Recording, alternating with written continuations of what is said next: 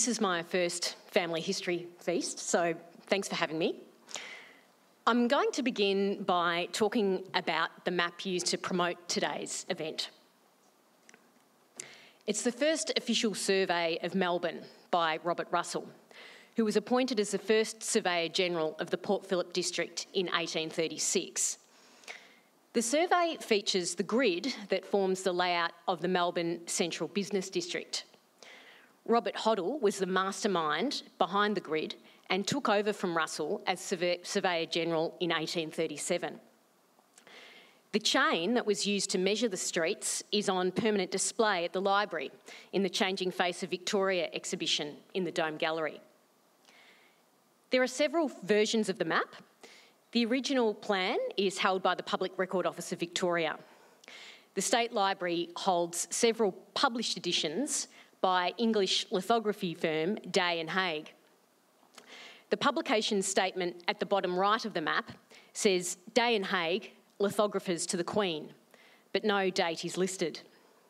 This honour was bestowed upon them by the monarchy in 1838, so therefore it couldn't have been published before then.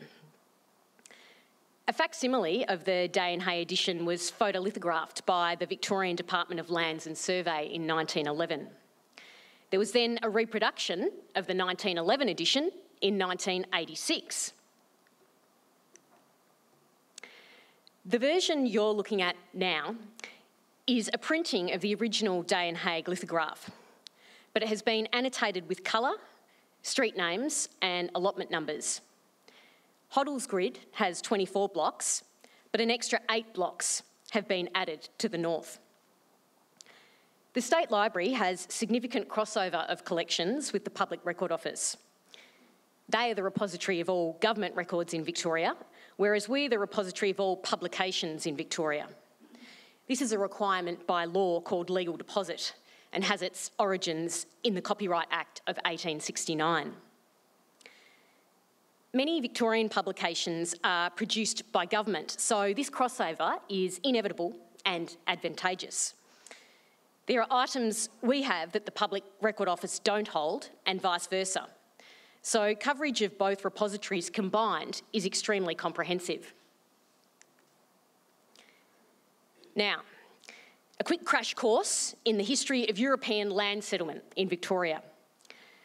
The first survey of Port Phillip was conducted by Charles Grimes in 1803. He served as Surveyor-General of New South Wales and is credited for discovering the mouth of the Yarra River. He reported that Port Phillip was an unsuitable site for settlement. That same year, another attempt was made to find a suitable settlement in Port Phillip by David Collins, Lieutenant Governor of New South Wales. He arrived at Sullivan Bay, near present-day Sorrento on the Mornington Peninsula, but settlement was abandoned due to poor soil and lack of fresh water. The Henty family were the first Europeans to settle within the Port Phillip district, now country Victoria. Edward Henty arrived in 1834 and established a small farm and began whaling at Portland Bay. The Henty settlement was illegal as their petition to occupy land had been rejected by the British government. In 1835, another survey of Port Phillip was conducted by John Halder Wedge at the request of his mate John Batman. Wedge surveyed 600,000 acres around Port Phillip, acquired by Batman's so-called treaty with the local Aboriginal community. Wedge's survey was a much more ringing endorsement of the area than Grimes', noting extensive open plains, fine rising ground, rich black soil and good hills. John Batman is commonly referred to as the founder of Melbourne, declaring it as the place for a village. Batman's treaty was deemed invalid by the Crown, who claimed the land for themselves. At the time, Port Phillip, also known as Australia Felix, was under the jurisdiction of New South Wales. This survey was the first map to mark the location of the reserved township. Before being formally named Melbourne, the township had a number of interim names, including Bearbrass and Batmania. Batman clearly had an inflated ego and sense of entitlement. The name Melbourne was coined by the Governor of New South Wales, Sir Richard Bourke, in honour of the British Prime Minister of the day, Lord Melbourne. It was declared a city by Queen Victoria in 1847 and separated from New South Wales in 1851 to become the capital of the newly founded colony of Victoria. In the wake of the exploits of the Hentys and Batman, squatters from Van Diemen's Land, Tasmania, crossed Bass Strait to settle in Port Phillip in 1836. The squatters settled land illegally. It took at least a year for the government to realise what was happening. In 1838, they cracked down and instituted a depasturing licence of £10. The licence legitimised the squatters as pastoralists on Crown land. The first Crown land sales in the CBD were held in 1837. This led to further land sales and settlement of the greater metropolitan and regional area in the decades that followed. The city blocks were subdivided into 20 half-acre allotments. I've zoomed in on a veritable who's who of Melbourne, including John Batman, John Pascoe Faulkner and Charles Swanson. The cheaper allotments were going for as little as £18. The priciest allotment was £1,040 up near Spencer Street. If only I could enter the current property market in Melbourne for that price. Then I could eat as much smashed avocado as I liked. Tracing your family history relies on pinpointing an ancestor at a certain place and time. Maps are essential to achieving that objective. They allow you to locate a place that you can't otherwise find, particularly a place that's changed names. As borders change, so do place names, and it's helpful to know all the names by which a place is known, particularly when the name may have been incorrectly scribbled down on an immigration card by someone who had never heard of the location. Historical maps can reveal details about the kinds of lives your ancestors lived. For example, a town plan showing features such as houses, businesses, churches and schools can help you to understand the sorts of jobs and educational opportunities that were available to them. Topography is the study of natural and man-made features of an area, such as creeks, hills, swamps, forests, or the kinds of soils or rocks in the region. With a topographic map, you can see how difficult it may have been for an ancestor to farm the land, or traverse a mountain or large lake, or to get to the closest town. In the past, these geographical structures served as solid boundaries that seriously affected migrations. Just getting to church or school might have been a major expedition. Maps can help you find other sources of information for your family history research. They can tell you which administrative district covered the area where your ancestors lived. This allows you to check the appropriate district records to further your research. Regional centres often hold records, and this is particularly true in Europe and the UK, where parish registers are important sources of information, and the United States, where local archives and courthouses hold many historical records. If another source, such as a newspaper article or a diary entry, mentions particular locations, a detailed map may allow you to place the exact whereabouts of your ancestor. Maps make it easier to follow the narratives provided by other sources. I'm going to give you a snapshot of our maps collection and the people who use it.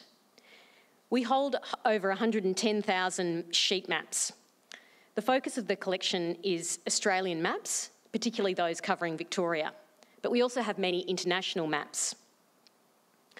Popular Victorian historical collections include county, parish and township plans produced by the Department of Crown Lands and Survey, drainage plans produced by the Melbourne and Metropolitan Board of Works, and auction plans produced by real estate companies promoting land sales during the land boom of the 1880s. We hold a large number of antique maps, including the first outlines of the Australian coast, charts by Matthew Flinders, early Dutch maps and 19th century maps of India. In addition, we also have topographic and geological maps, nautical charts, British Ordnance surveys, aerial photography, and a significant number of geographical and cartographic reference books and atlases. We've digitised over 30,000 Victorian maps, and they're available to download freely from our website in high resolution. The collection is used by diverse groups, including researchers and professionals looking at the history of land use. On any given day, we might have local council wanting to locate former toxic waste dump sites, a botanist wanting to find out information about native and introduced vegetation, urban, local and family historians such as yourselves researching land ownership, amateur gold prospectors looking to strike it lucky, and avid bushwalkers planning their next trek. I'll go through some of the key map collections at the State Library that are particularly useful for family history research. County, parish and township plans. These show the boundaries of each property in the area. And as Charlie detailed earlier, they mark the first owner or leaseholder to take possession of allotments from the Crown. But it's important to note that they don't indicate the names of subsequent owners or leaseholders, although we do have some plans in the collection that have been annotated and the original owners' names have been crossed out. The plans also provide more general information, such as the size and shape of local settlements, the location of buildings or other structures, and the location of natural features such as rivers, lakes or mountains. However, the level of detail provided by parish plans varies greatly. Many parish plans provide very little detail, perhaps just marking major rivers or the outline of the coast, while others provide details such as the location of local schools, churches or shops, and the names of streets and parks. Occasionally, plans even include notes on the types of vegetation growing and the colour and quality of the soil. Victoria has 37 counties, 2,004 parishes and 909 townships. Within the counties sit the parishes and within the parishes sit the townships. We have an extensive collection of over 10,000 plans, but we don't have copies of every Victorian plan. Here we have a plan of the parish of Nepean. Nepean is part of the larger county of Mornington, and within Nepean is the smaller township of Sorrento.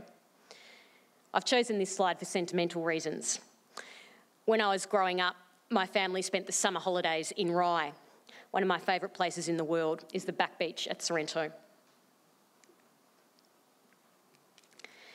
The Melbourne and Metropolitan Board of Works drainage plans were produced to enable the design and development of the sewerage system across the Melbourne CBD and suburbs. There are around 6 series of plans with varying levels of detail. The library holds about 3,000 plans, but we don't hold a complete set. The first series, produced in the 1890s at the scale of 40 feet to the inch, is the most detailed, and those that we hold have all been digitised. The plans show historical streetscape, architecture and environmental information. Each series took many years to complete, with surveying and drafting work sometimes stretching over decades. Surveying usually started in the city centre and gradually worked outwards. And it's important to be aware that most areas were only surveyed once. So if you're hoping to see a property marked on a plan, it would have to have been built by the 1890s or early 1900s. If it was built later, you could have a look at the 1890s plans and see how the land was previously used. Most plans show approximately 1 or 2 blocks and 6 streets. Details include every piece of land owned and a description of whether constructions were of stone, brick or timber. Also noted are fences, drainage, embankments, street channels and bridges. Ownership and boundary information show lodge plans, lot numbers, easements, street names, prominent features, parks, municipal boundaries and spot heights. The plans are consulted for a variety of purposes and heavily used. Architects, students, environmental consultants, archaeologists, builders, home renovators, gardeners and family historians make up the largest user groups. All are trying to gain a historical understanding of the precincts, buildings, garden layouts, past land uses and environmental features that existed in the metropolitan area over the last century. I like the plans of the suburbs like Hawthorn and Kew because they show all the grand mansions and their impressive garden landscaping. The discovery of gold in 1851 led to rapid population growth. The surge in wealth and people established Melbourne as a major centre of trade, culture and finance. By 1890, it was one of the youngest cities in the world, yet had a population of 250,000. Unfortunately, the city's rapid growth was not accompanied by the provision of adequate household and human waste disposal systems. The city was crisscrossed with stinking, overflowing, open-air drains which channelled household, human and industrial sewage into cesspools. These accumulated on the lowest lying land, ultimately seeping into rivers and creeks. Melbourne was fast gaining a reputation known to be Smelbourne. Medical knowledge was sufficient by the 1890s to link diseases like typhoid with insanitary conditions such as contaminated drinking water, defective drainage and improper disposal of human waste.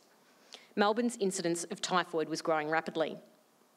In 1890, legislation enabled the formation of the Melbourne Metropolitan Board of Works, MMBW for short.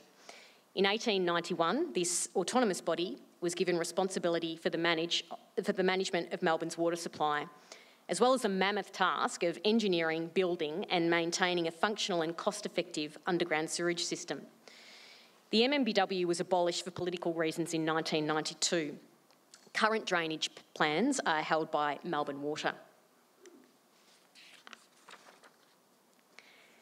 If your ancestors lived or worked or owned businesses in the CBD or South Melbourne, fire insurance plans can provide you with a high level of detail about the buildings they lived or worked in.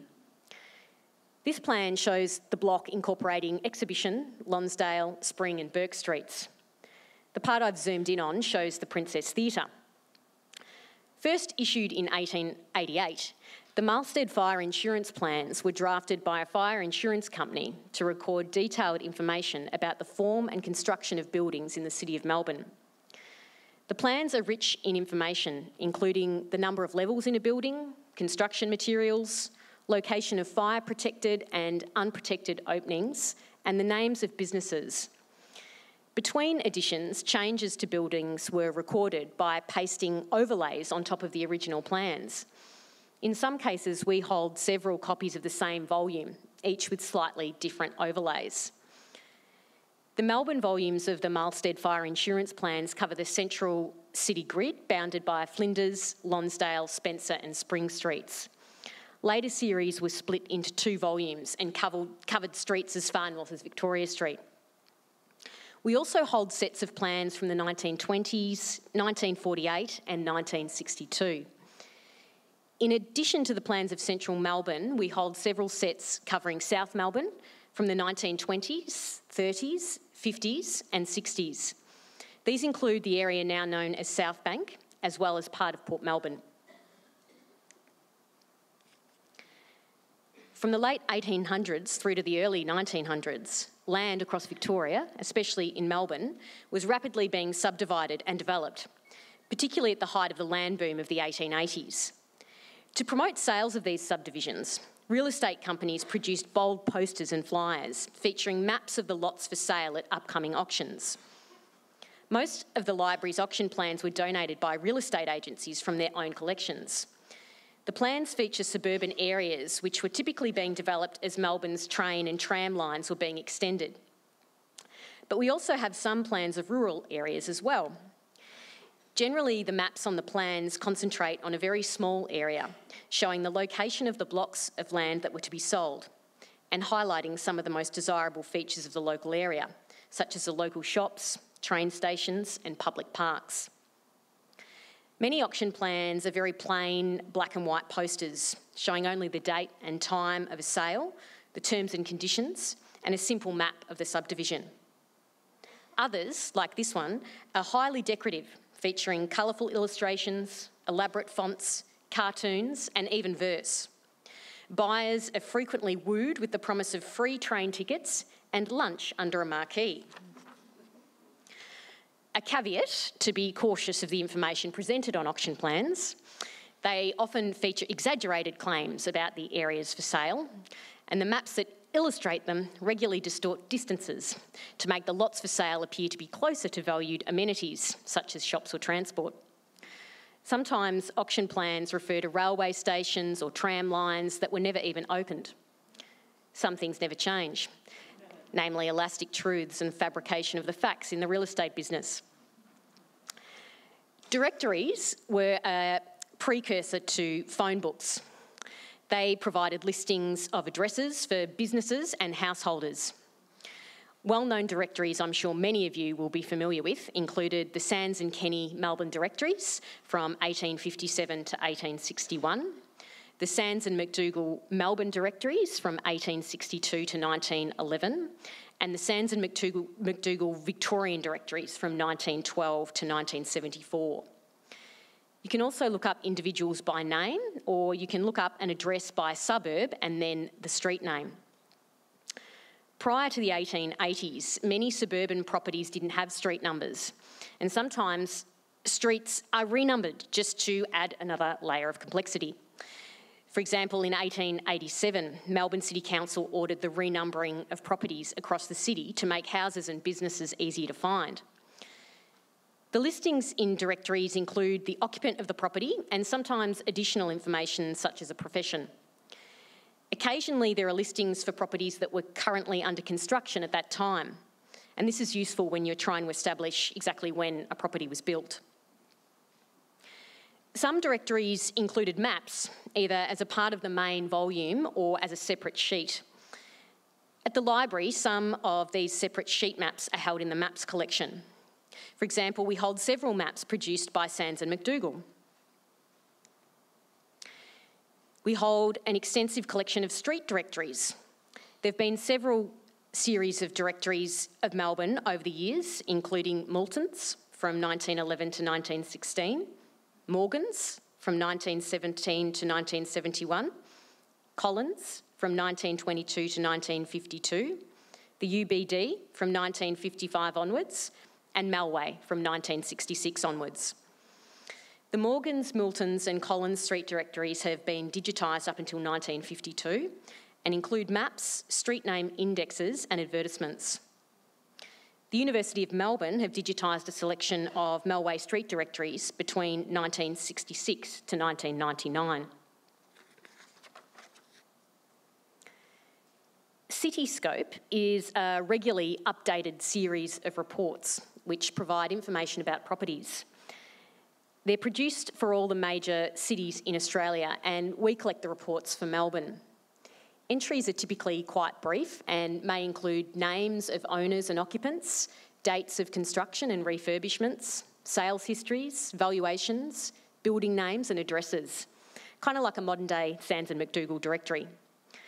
They cover commercial properties in the Melbourne CBD from 1977, St Kilda Road from 1984, Camberwell from 1988, Southbank from 1991, South Yarra and the eastern Melbourne suburbs from 2004, Docklands from 2005 and Richmond from 2007.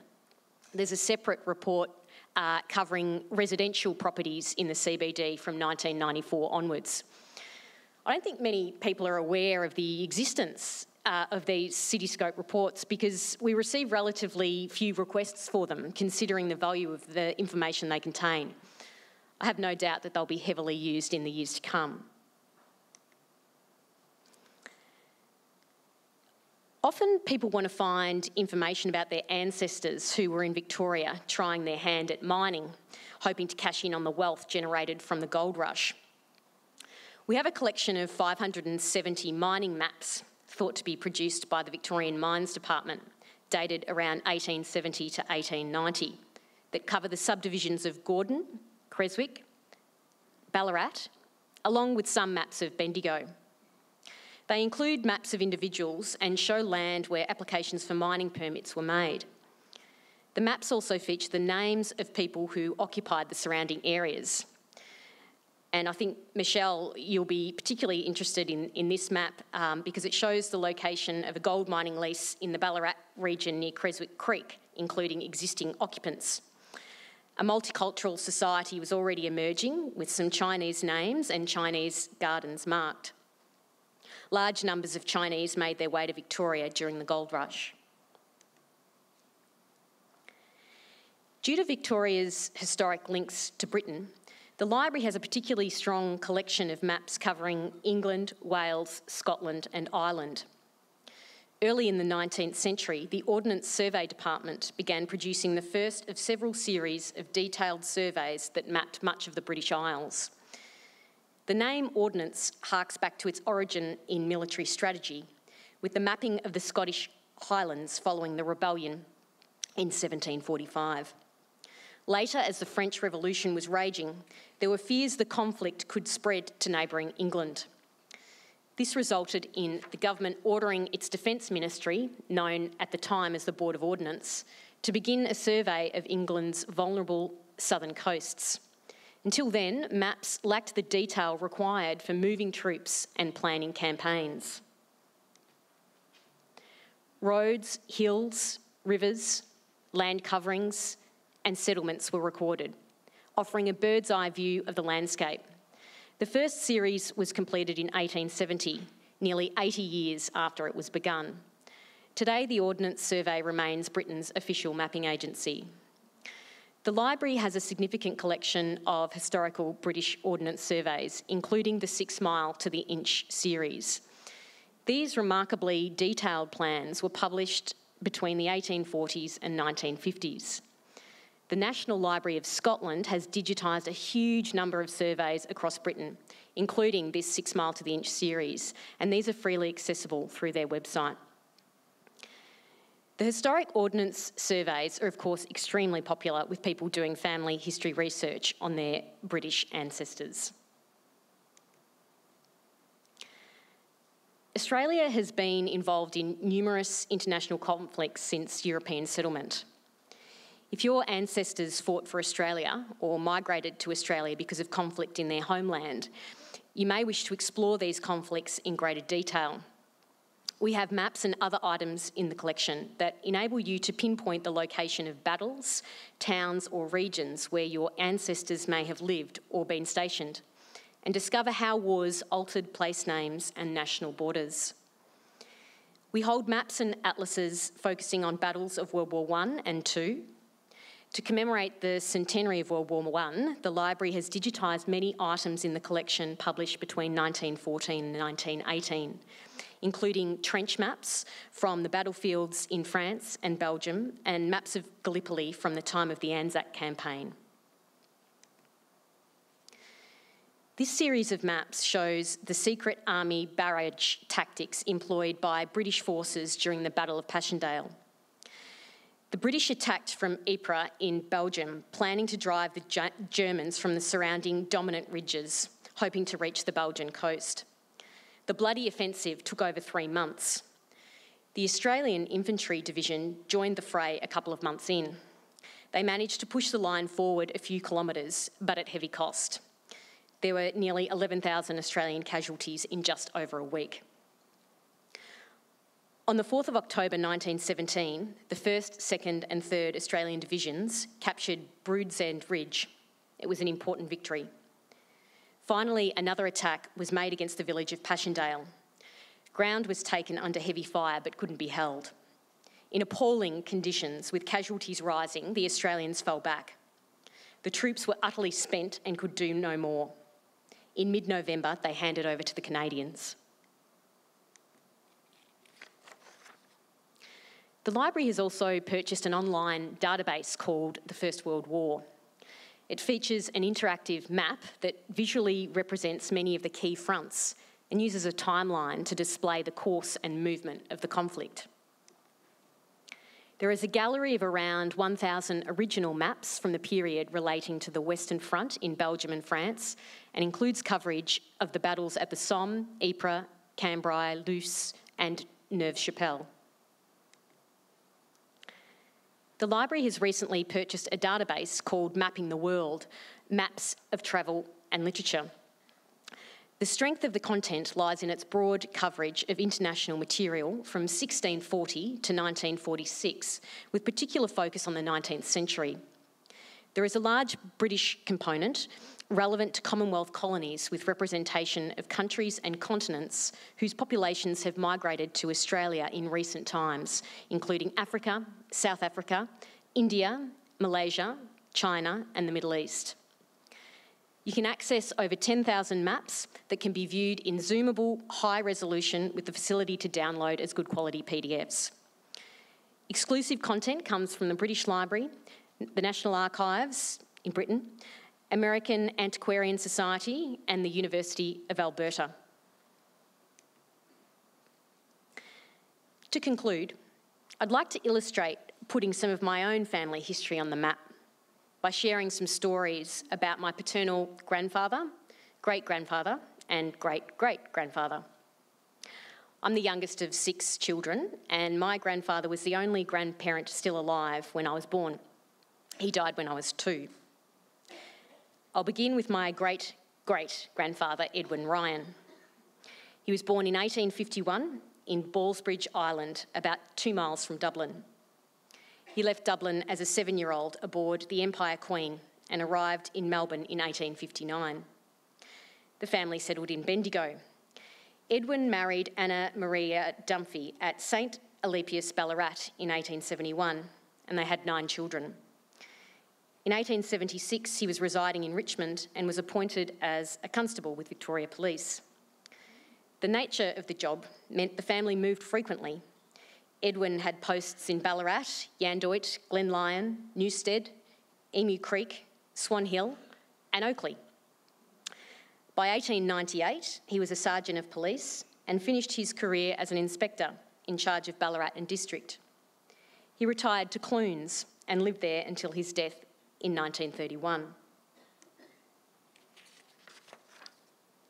My great-grandfather, Edwin Christie, was born in 1880 in Yandoit.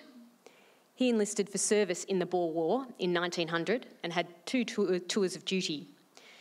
Following in the footsteps of his father, he joined the police force in 1903. He married Ella Mary Cook at St Ignatius, Richmond in 1906 and they had 6 children. The family lived in Benambra, Cunningham, Frankston and Mortlake. By 1911, he was a sergeant and had postings in Paran and Ballarat. Towards the end of his career with the police force, he was promoted to sub-inspector in 1934 and was in charge of the St Kilda Road Mounted Depot. He died in Elwood in 1948. My grandfather, James Francis Ryan, was born in 1913 in Cunningham, Lakes Entrance. He was a clerk before joining the police force in 1934. Law enforcement was clearly a genetic predisposition. Pop served at the depot, Russell Street Station, and spent time as a wireless operator and on motorcycle patrol. In 1939, he married Honora O'Donnell at St Patrick's Cathedral in Ballarat. During World War II, he was an instructor based in the Army Commando Squadron. The Commandos did their training at Tidal River, Wilson's Promontory, before being stationed in Darwin. He spent a couple of years in Darwin and was there during the bombing.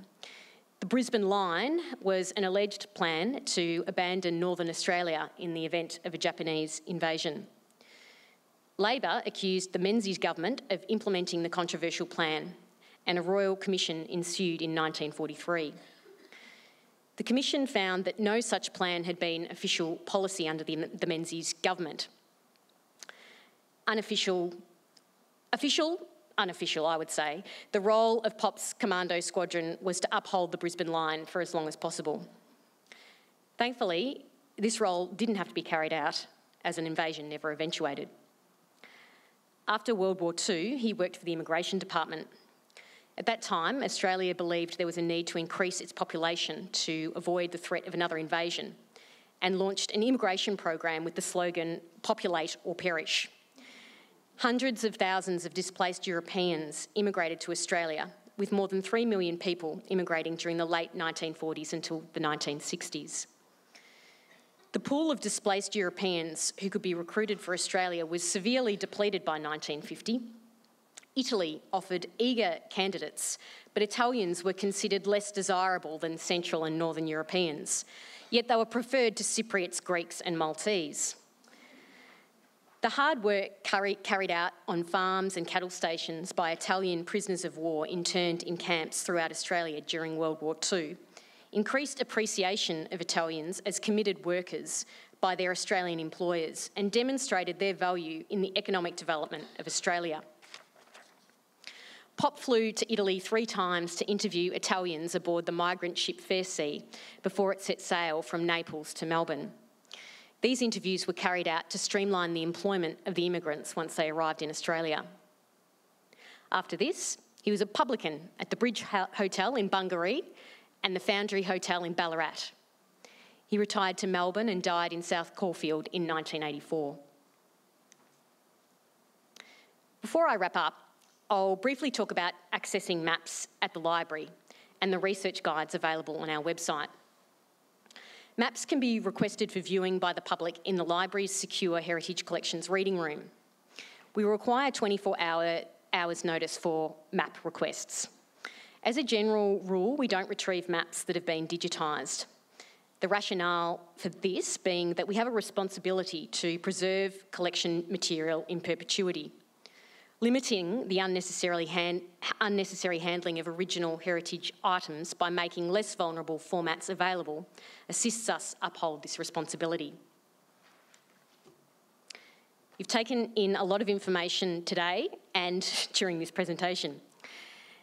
The library has created research guides on a number of popular research topics, including maps and family history. There's about 16 of those. You can access these on the library website. Much of the content I've covered today is represented in the guides, so you can explore them at your leisure. I hope you've been given an insight into the depth and breadth of the maps collection at State Library Victoria, and that you will access its riches to put your family history on the map. Thank you.